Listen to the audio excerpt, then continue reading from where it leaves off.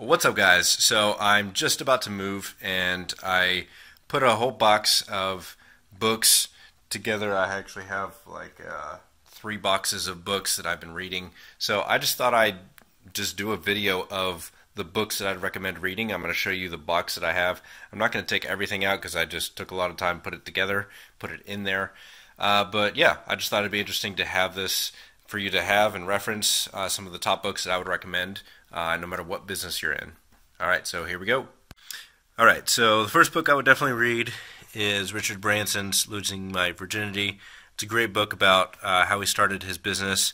I think they have over 500 companies now. Really awesome. We have Confessions of an Advertising Man. That's a really good book. It talks about human psychology and what advertising types and, content works best. Science of Getting Rich is very good as well. It's more of a mindset type book. Think and Grow Rich, can't beat that one. Let's see. The Compound Effect, great book.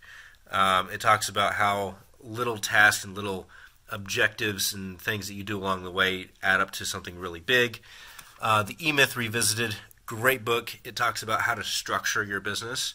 It tells you to put together processes, and they compare it to McDonald's, how McDonald's has such a great process that it can produce consistent output and also consistent revenue.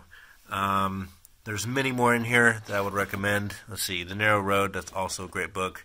But anyway, so that's just a few I would check out if you haven't read any of those. Definitely read them. So, yeah, that's what I got for you.